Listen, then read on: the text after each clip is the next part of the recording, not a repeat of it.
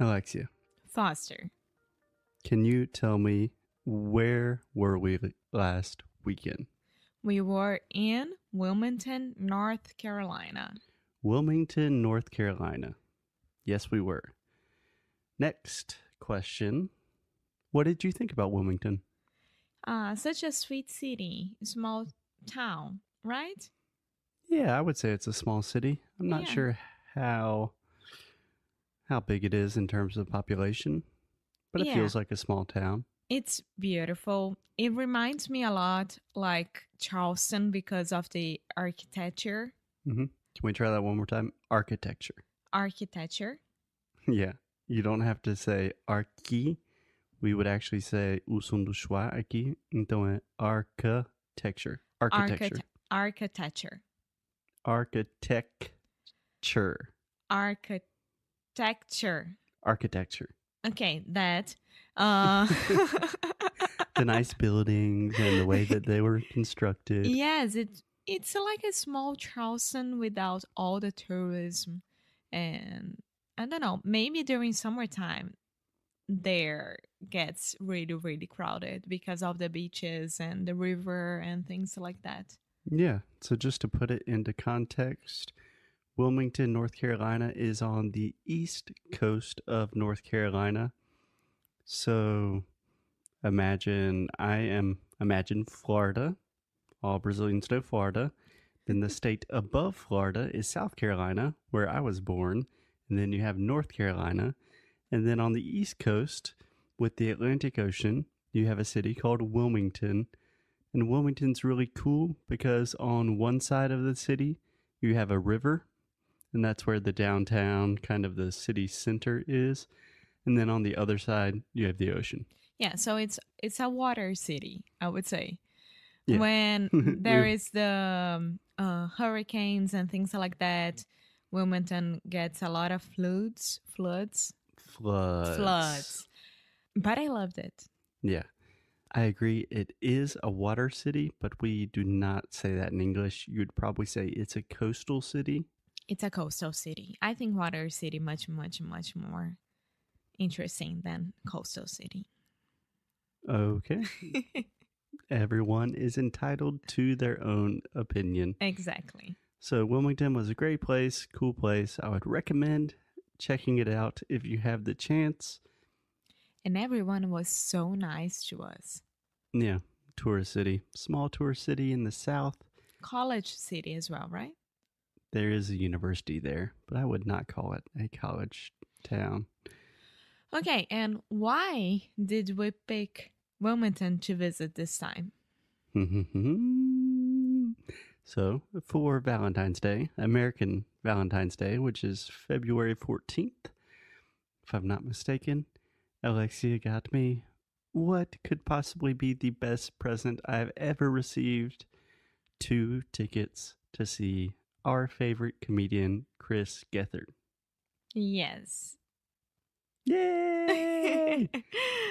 So he was doing 2 nights show in Wilmington, Friday and Saturday. Yeah, he was doing 2 shows. Yeah. And I picked up the last one Saturday night because I didn't know how the logistics to get to Wilmington would be. Yeah. So I played safe. Yeah, I played it safe. I played it safe. That's a good phrase. And if we have any new listeners, just to make sure that everyone's on the same page, Chris Gethard is a comedian who, he's not your typical comedian. He talks a lot about anxiety and social awkwardness. But at the end of our podcast and just kind of our company motto, you could say, like our slogan is lose well. And that is a phrase that comes directly from Chris Gethard, and we love him to pieces. Yes, and it was like when I first came to the United States, Foster and I, we used to road trip a lot. And every time that we were in the car, we were listening to 1 or 2 episodes from Beautiful Anonymous, which is Chris' podcast. Right. Chris's podcast. Chris's podcast. And can we try the word anonymous? Anonymous? Yeah, so that is actually just like pra, anonymous. Anonymous. Yeah, so Chris has a podcast called Beautiful Anonymous. Which is amazing. It is. Amazing for everyone to study English, to just listen to something, to whatever. Yeah. Exactly. So Alexia bought tickets for Saturday night, and then on Thursday, the day before we left, I was thinking, Alexia, Wilmington's not that big of a city. We love Chris Gethard so much. He's doing a show both nights. We should probably just get tickets to the Friday show as well, right? Yeah. Yeah. So we ended up going to 2 comedy shows with the same comedian. And tell me about the first show. What did you think? I loved it. First of all, it was like, oh my God, Chris is here. So. Yeah. And the venue's like the place it was really small. It was a great comedy club. And we were literally on the front row because Alexia made us get there like 2 hours early. Yes. No. 1 hour. Yeah. Very punctual. So we literally had the best seat in the house. And the venue is Dead Crow. The Dead Crow Comedy Club. Yes. So it's amazing because every single one could see what the show, could see what was happening during the show.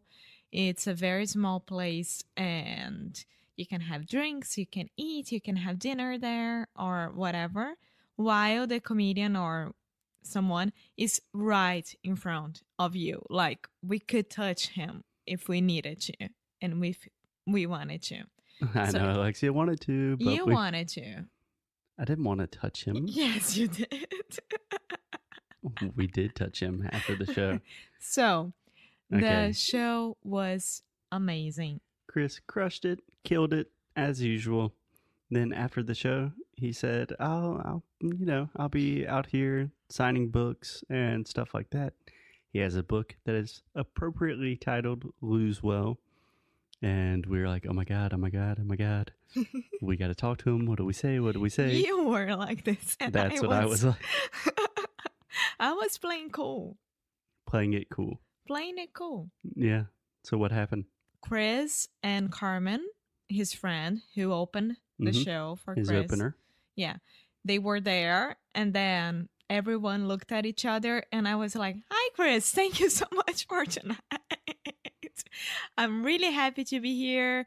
I came from Brazil just because of you. And then his night ended right there. He was like, what? Why would you do that? He was actually, it seemed like he was offended. He's like, you traveled from Brazil to come see me? And she was like, well, I was also visiting my boyfriend. But he was like, why would you do that? This was his phrase. Why would you leave Brazil just to see me here in Wilmington, North Carolina? Yeah. So then we actually kind of started really having conversation. And Foster could calm himself down a little bit. Oh, that was cool. But we told him that we are also podcasters and that a lot of Brazilians listen to his show and that we always say lose well. And he was like, oh my God, this is crazy. Yeah, because he does Brazilian Jiu-Jitsu. Yeah, he's a big fan of Brazilian and one of Jiu-Jitsu. his best friends is Brazilian. So he was like, oh my God, Brazil loves me. I need to check it out because he wasn't believing us at all. He was like having a lot of questions like, how Brazil knows that I exist? How does Brazil know that I exist? Yeah. And then we talked a while. It was going really, really well. We were super excited. And then we're like, well, we'll talk to you again tomorrow night because we're coming again to the show. And again, why would you do that? He's like, it's the exact same show. Don't you understand how comedy shows work? And then I told him, yes, it's very good for me to practice English. And he was like, oh, okay.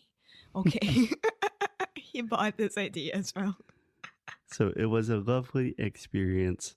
And then the second night and what follows after that gets even crazier. And I think we should continue with that story tomorrow.